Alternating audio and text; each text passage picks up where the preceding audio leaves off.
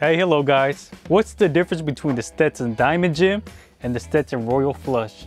Let's find out. Now, the Diamond Gem is an 8X straw hat with a woven black leather hatband, the 3.5-inch brim, and the 4.25 pinched front crown.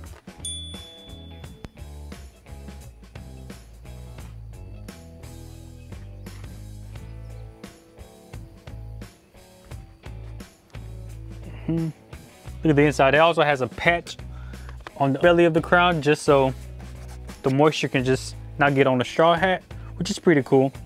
Now, the Royal Flush by Stetson is of a 10X quality straw hat.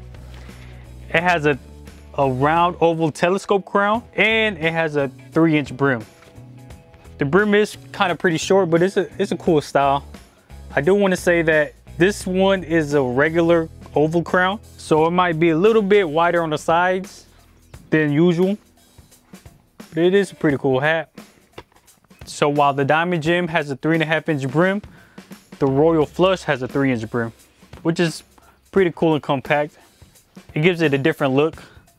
While the hatband of the Royal Flush is of a one-piece cut leather, the Diamond Gem is a woven hatband, so it's a lot of detail to the hatband compared to this one. I do want to note that because the crown is regular oval and the shape of the crown is more of a telescope crown, it may feel weird when you first try it on. I'm not really used to this kind of style because I can actually feel like the whole hat goes all the way inside, and I'm not used to the crown of my head touching the belly of the straw hat. But it's not much of a big deal. It's just something, you know, to add a note to. It is a pretty cool hat. I like both of them actually. I like this one because it gives it like an old Western style. An old Western style look. It's a cool hat, not even for Western. You can actually just go use this on the beach. It looks pretty nice.